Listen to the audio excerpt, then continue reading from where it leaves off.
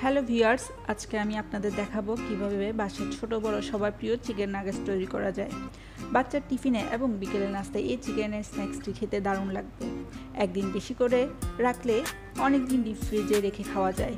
চলুন দেখে আসি চিকেন নাগেটস তৈরির প্রণালী। এখানে আমি 1.5 কেজি মুরগির বুকের মাংস ছোট ছোট করে কেটে নিয়েছি কিমা রেডি করার জন্য।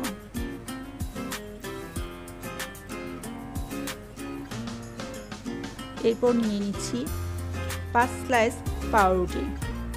আমি প্রথমে পাউরুটির ব্রাউন সাইডের অংশগুলো কেটে আলাদা করে নিব। সবগুলো পাউরুটির মাঝের অংশ ছোট ছোট করে কেটে নিচ্ছি।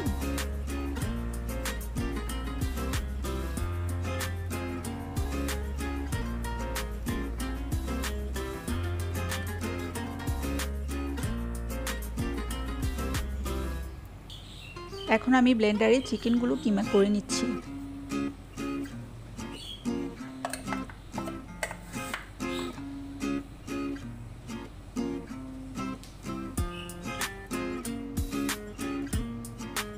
কিমাগুলো একটি পাত্রে নিয়ে এর মধ্যে দিয়ে দিচ্ছি ছোট করে কেটে নেওয়া পাউরুটিগুলো।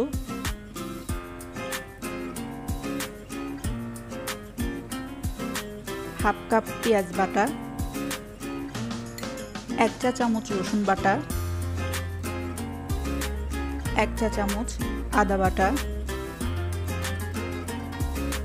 2 চা চামচ গোলমরিচ গুঁড়ো এবং স্বাদ মতো লবণ।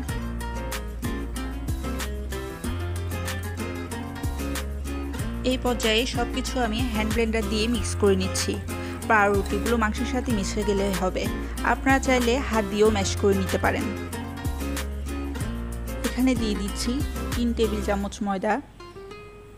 এখন আমি ময়দাটা ভালো করে কিমার সাথে মিক্স করে নিচ্ছি।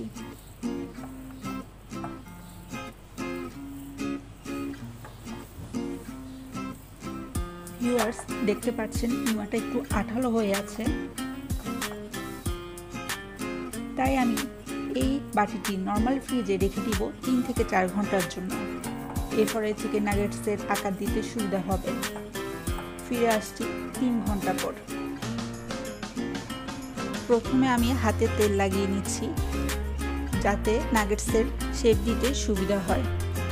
আপনারা চাইলে শেপটি হাতে করেও নিতে পারেন। দেখুন ভিউয়ার্স, 3 ঘন্টা পর ফ্রিজ থেকে কিমাটি বের করার ফলে নাগেটসের আকার দিতে সুবিধা হচ্ছে। ভিউয়ার্স, আবার চাইলে একটি পরিষ্কার সারফেসের উপর ময়দা ছিটিয়ে চিকেন নাগেটসের কিমা দিয়ে হাত দিয়ে চেপে চেপে ঠিক করে নিতে পারেন। এরপর একটি ছুরি দিয়ে কেটে নিজের পছন্দ অনুযায়ী চিকেন নাগেটসের আকার দিতে পারেন। আমি চিকেন নাগেটসগুলো আকার দিয়ে দিচ্ছি আমার ইচ্ছা অনুযায়ী।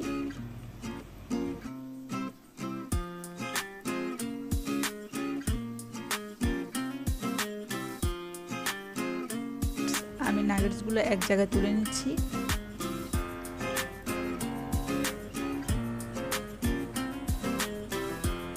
এখন আমি 2টো ডিম নিয়ে নিচ্ছি।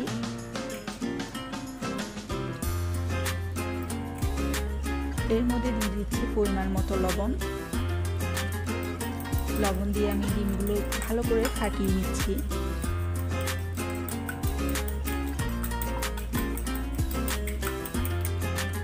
এরপর ফাটানো ডিমে আমি চিকেন নাগেটসগুলো ভালো করে ডুবিয়ে কোটিং করে নিব। ভিউয়ার্স, এই পর্যায়ে আমি ব্রেড ক্রামে নাগেটসগুলো কোটিং করে নিলাম। একটি একটি করে আমি সব নাগেটস ডিম এবং ব্রেড ক্রামের মধ্যে কোটিং করে নিব। আপনারা চাইলে ব্রেড ক্রামের বদলে বিস্কিটের গুঁড়ো ইউজ করতে পারেন।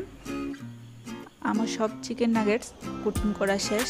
এই পর্যায়ে আপনারা চাইলে এগুলো ডিপে রেখে দিতে পারেন। আমি কিছু চিকেন নাগেটস ভেজে নিচ্ছি। এই পর্যায়ে আমি তেল গরম করে চিকেন নাগেটসগুলো একটি একটি করে তেলে দিয়ে দিব।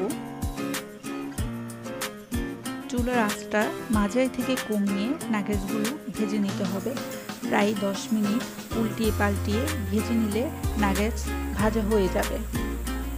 আমার চিকেন নাগেটসের কালার চেঞ্জ হয়ে গিয়েছে। এখন আমি নাগেটসগুলো তেল থেকে উঠিয়ে গরম গরম পরিবেশন করছি।